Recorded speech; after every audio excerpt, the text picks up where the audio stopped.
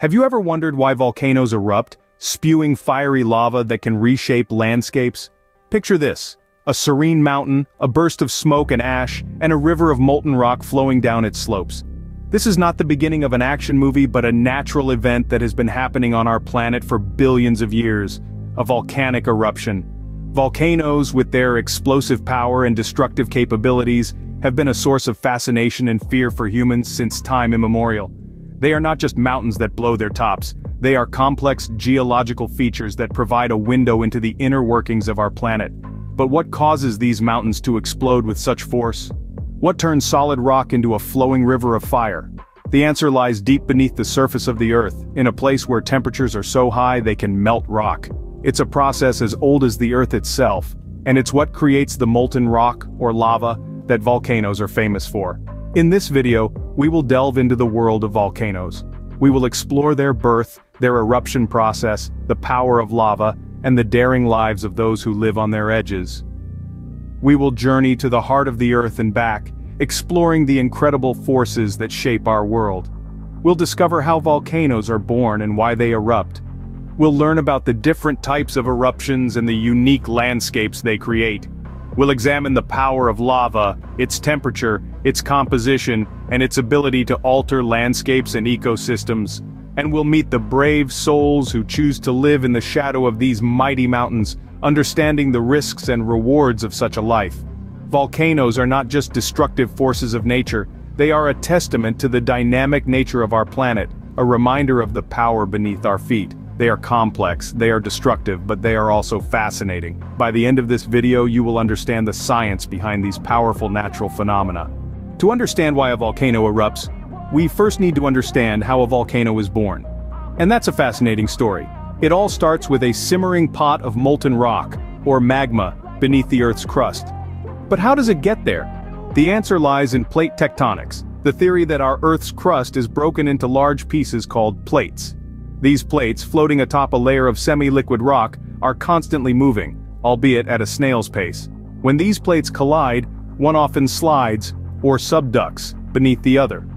This subducted plate melts due to the intense heat and pressure, creating magma. But not all volcanoes form at these subduction zones. Some form over hotspots, areas in the Earth's mantle that are hotter than their surroundings. The intense heat melts the overlying crust, forming magma. The Hawaiian Islands, for example, were born from such a hotspot. Once magma forms, it begins to rise. Being less dense than the surrounding rock, it pushes its way upward, sometimes over thousands or even millions of years. When it finally breaches the surface, a volcano is born. But not all volcanoes are created equal. There are three primary types: shield, cinder cone, and composite or stratovolcanoes. Shield volcanoes, like those in Hawaii, are broad and low, built by layers of fluid lava. Cinder cone volcanoes, on the other hand, are smaller and steeper, resulting from explosive eruptions that spew out chunks of lava or cinders. Last but not least, we have the composite or stratovolcanoes, the classic cone-shaped volcanoes. These are built by both explosive eruptions, which produce layers of cinders, and less explosive eruptions, which produce layers of lava. So there you have it, the birth of a volcano. It's a process that involves the very building blocks of our planet, from plate tectonics to magma formation, and the diverse types of volcanoes that dot our landscapes. Now that we know how a volcano comes into being, we can explore why it erupts. An erupting volcano is not just an explosion, it's a complex process driven by Earth's internal forces. Now let's dive into the heart of the matter, the eruption process. This is where the magic, or shall we say terror, happens. To understand an eruption, we first need to get acquainted with magma chambers. Picture this: a vast reservoir deep beneath the Earth's crust filled with molten rock or magma. These chambers are not static. They are constantly changing, filling and emptying, pressurized by the weight of the overlying rocks and the energy from the Earth's core. Now let's bring pressure and temperature into the equation. The magma in these chambers is under immense pressure. It's like shaking a soda can and then opening it. The pressure release sends the soda flying out. Similarly, when the pressure in the magma chamber exceeds the strength of the overlying rocks, an eruption occurs. Temperature too plays a crucial role. The hotter the magma, the more fluid it is. And guess what? More fluid magma leads to a more peaceful eruption. But when the magma is cooler and more viscous, it can lead to a more explosive eruption. Speaking of eruptions, there are primarily two types we need to consider: effusive and explosive. In an effusive eruption, the magma oozes out of the volcano slowly and steadily, creating a flow of lava. It's like Mother Nature's own version of a slow cooker. On the other hand, an explosive eruption is just what it sounds like: a dramatic, violent release of energy.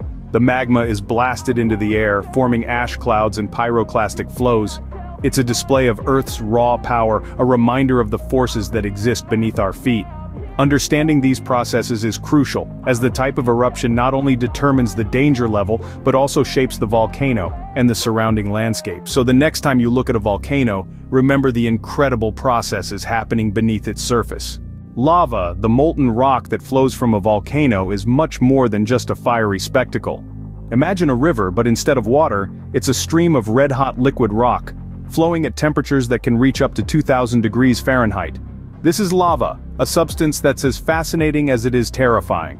Its composition varies, but it's primarily made of silicate minerals, with smaller amounts of iron, magnesium, aluminum, and other elements. The temperature and composition of lava have a profound influence on its behavior. For instance, lava that's high in silica tends to be thick and slow-moving, resulting in the formation of steep-sided, explosive volcanoes, like those we see in the Pacific Ring of Fire. Conversely, lava that's low in silica is more fluid, leading to the creation of broad, shield volcanoes like those in Hawaii. The flow rate of lava can also vary dramatically, from a slow, creeping pace to a rapid, destructive torrent. This is dependent on factors such as the slope of the land, the temperature of the lava, and the amount of gas it contains. Some lava flows can reach speeds of up to 40 miles per hour on steep slopes, which can cause widespread devastation in their path. However, it's not just about destruction. Lava also plays a vital role in the creation of new land. As it cools and solidifies, it forms a new layer of Earth's crust, slowly building up over time to create islands, mountains, and plains. It's a process that's been going on for billions of years, shaping our planet in profound and dramatic ways. Moreover, the heat from lava can also be harnessed for energy. In places like Iceland, geothermal power plants use the heat from underground magma to generate electricity, providing a renewable source of energy that's both sustainable and clean. As we can see, lava is not just a destructive force but also a creator, shaping our world in dramatic ways. Despite the danger, millions of people around the world live near active volcanoes, but why? That's a question that perplexes many of us. It seems counterintuitive, doesn't it? Living in the shadow of a fiery mountain that could awaken at any moment. It's a life on the edge, a dance with danger. However, volcanoes aren't just bringers of destruction. They're also creators of life. One of the key reasons why people choose to live near these geological giants is the fertile soil they offer. Over centuries, volcanic ash breaks down and mixes with the earth, creating a rich, mineral-laden soil that's perfect for agriculture. From the slopes of Mount Vesuvius in Italy that yield succulent tomatoes and robust wines to the coffee plantations nestled in the shadows of Guatemala's Fuego volcano, these fertile lands provide a bounty unthinkable elsewhere. Then there's the lure of valuable minerals. Volcanoes are nature's own smelters, churning out a wealth of minerals. Gold, silver, copper, and even diamonds are often found in areas of volcanic activity. For communities living near these sites, mining these resources can provide a significant source of income despite the inherent risks. And let's not forget geothermal energy.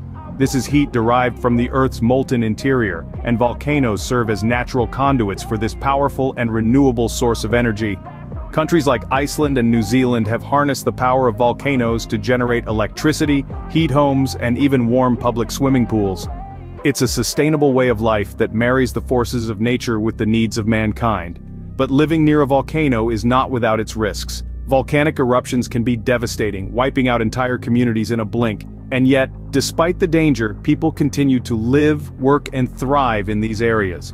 They've learned to coexist with the volcanoes, respecting their power, learning their patterns, and taking precautions to mitigate the risks. Living near a volcano is a gamble, but for many the benefits outweigh the risks. It's a testament to the human spirit, our resilience, and our ability to adapt and thrive, even in the face of nature's most formidable forces. Volcanoes are more than just mountains that explode. They are a vital part of our planet's life cycle. As we conclude our journey through the fiery world of volcanoes, let's revisit some of the key aspects we've uncovered. We started by delving into the mystery of molten rock, the very heart of a volcano. Here we learned that beneath the Earth's crust, intense heat and pressure work together to create this fiery substance. It's this molten rock, or magma, that drives a volcano's explosive power. Then, we explored the birth of a volcano. It's a fascinating process that takes place over millions of years. The Earth's tectonic plates collide, separate, and slide past each other, creating cracks in the Earth's surface. It's through these cracks that magma pushes its way to the surface, forming a new volcano. We also took a closer look at the eruption process.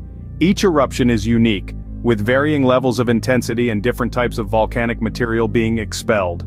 From quiet effusive eruptions that slowly release lava, to explosive eruptions that violently eject ash and pyroclastic material, the range is vast and unpredictable. Our journey took us to the power of lava, a force that can both create and destroy. It's through the slow, relentless flow of lava that new landscapes are formed. Yet this same lava can also devour everything in its path, demonstrating the dual nature of this fiery substance. Finally, we pondered on the reality of living on the edge, near these powerful and unpredictable forces of nature. For some, it's a risk worth taking for the fertile soils and unique ecosystems that volcanoes bring. So, there you have it, a glimpse into the world of volcanoes, where fire and rock dance in a volatile ballet. A world that is as fascinating as it is fearsome. A world that illustrates the formidable power of nature and its ability to shape our planet. Next time you see a volcanic eruption, whether in person or on screen, you'll be able to appreciate not just its power, but also the complex science behind it.